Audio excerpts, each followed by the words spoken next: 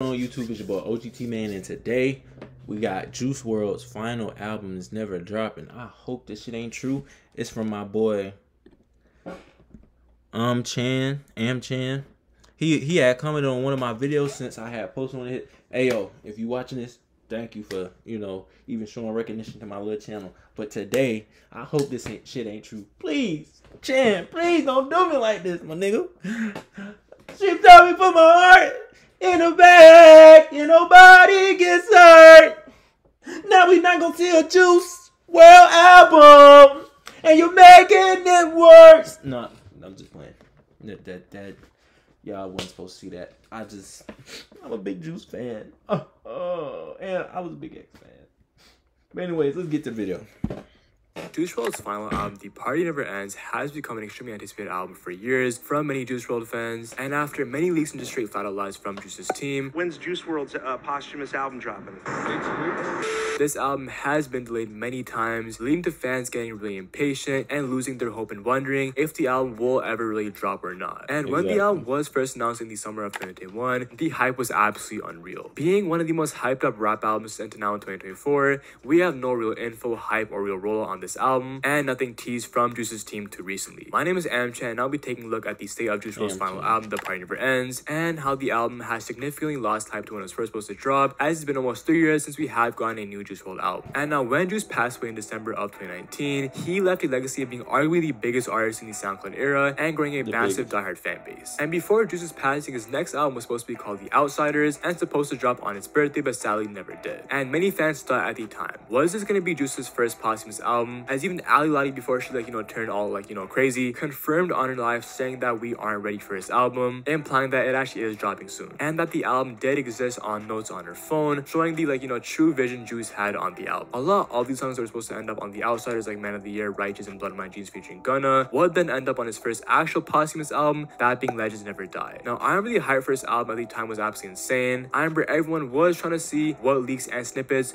were actually gonna end up on the album, and a lot of the album would actually end up being leaks, which if the leaks are the reason why The Party Never Ends is being pushed back, that's gotta be the worst ever excuse, because Legends Never Die, an album that actually did have mostly leaks, would debut at #1 on the charts and would have 500k first week sales, being 2 times platinum. This has got to be the best handled posthumous album, as it had no delays and just an overall amazing rollout built from Juice's team. And I wish it was also the case for Juice's Party Never Ends album. And speaking of that album, in the summer of 2021, Juice's next album would actually be teased, that being The Party Never Ends. And the album name was also teased in the final line of the outro to Legends Never Die, The Party Never Ends. And many fans were super hyped for this project. Juice's team even dropped a trailer on YouTube.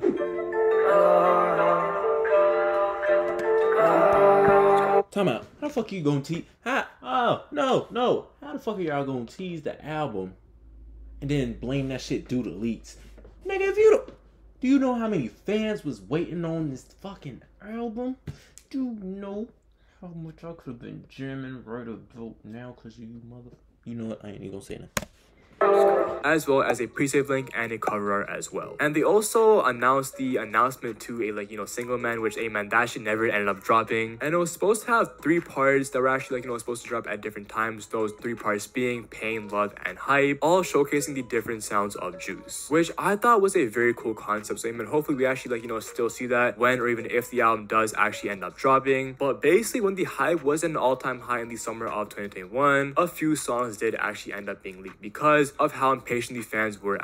And the album would actually be pushed back, and the HBO documentary and Fighting Demons would actually drop instead. And a lot of these songs that were gonna end up on the original The Party Never Ends track list, like Go Hard for example, would end up on Fighting My Demons, which in my opinion was a very underrated album. And a lot of people don't mess with this album, and this album didn't perform too well when being compared to Legends Never Die, as it sold around 110k first week. But there was still hope, because Bibby was saying on Twitter that we actually would be partying in June, meaning that the album The Party Never Ends would end up dropping in that month. And yeah, fam, again, more leaks would end up happening, which actually would eventually delay the album rollout. I remember the song Off the Rip was actually supposed to drop at the time, and Juice's team was thinking of putting a feature on that song, but the song ended up leaking and it would not end up dropping officially. But hopefully it actually does end up dropping on the final album for sure. And the album wouldn't drop in 2022. A few singles would actually drop that year though, and 2023 would come around and Bibby would announce that this is Juice's final album. And Bibby would also also say that the album is 95% done, but nothing would end up dropping. Is the album complete? I'm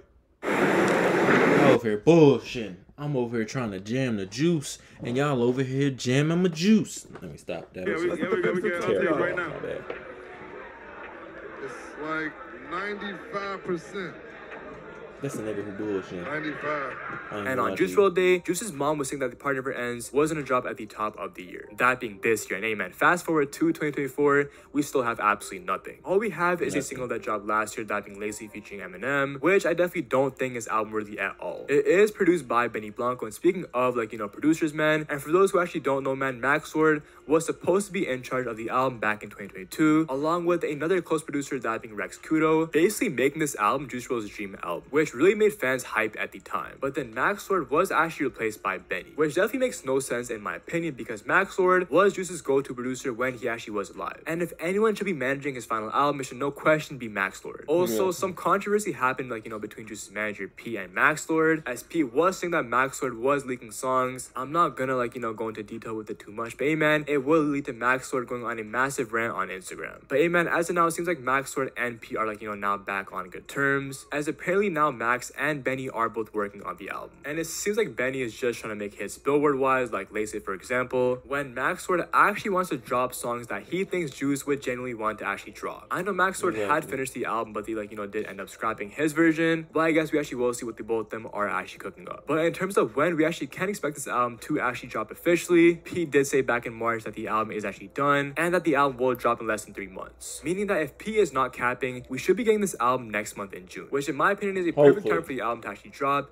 being a crazy start to the summer. Other news P has provided us in the past month is that the album is over 14 songs. The features are people Juice had worked with before, thank God. Biscotti, which did actually leak last year, will be on the album. Takashi Murakami will be working on the cover, which I guess was kind of confirmed when P did actually fly to Japan, and we're actually seen working with him. The Party Never Ends is Juice's last album, but Juice will be on the Grade 8 album whenever that actually does drop. The album is gonna have mostly unheard songs, and it's supposed to drop in the next 3 months, which Pete did say all this back in March. Things may have changed since then, but amen, hope most of this is actually true. Hey, I'm so hyped for us to drop, and I'll obviously tune in because Juice is one of my favorite artists, but a lot of people can't say the same because, hey man, it seems like there's just been no hype recently for the album, and nothing from P or Grade A. Not even any soons from Bibby, which, hey man, we know Bibby has become very, very popular for saying that throughout this freaking rollout. And it seems like no one really cares about this album besides Juice's core fan base, and the only way Juice's team can really gain all this hype back they once had in 2021 is to preview how the album will sound like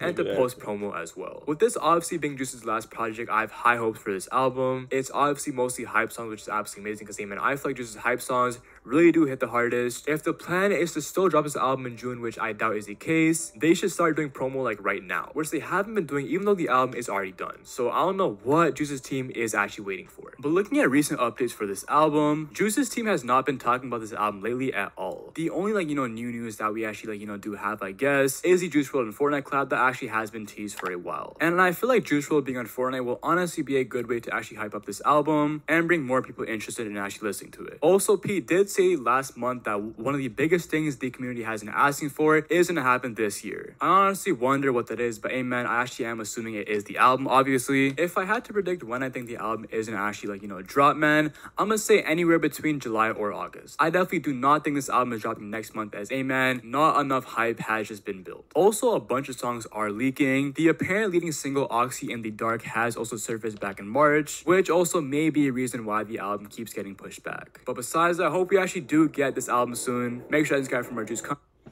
Man, that's the end of the video. This shit just blew me because I'm trying to listen to some Juice for the summer. I'm gonna be coming up with bangers. I'm trying to listen to JuiceWrld. Face ass. Stop. I just got back out in town. It has been rough for me. But I hope this shit is what we've been waiting for. But anyways, I'm a big Juice fan. I can't wait to hear this shit. But anyways, it's your boy Ogtmane. And yeah, let's pray that they send Juice off with a fucking amazing album. Giddy.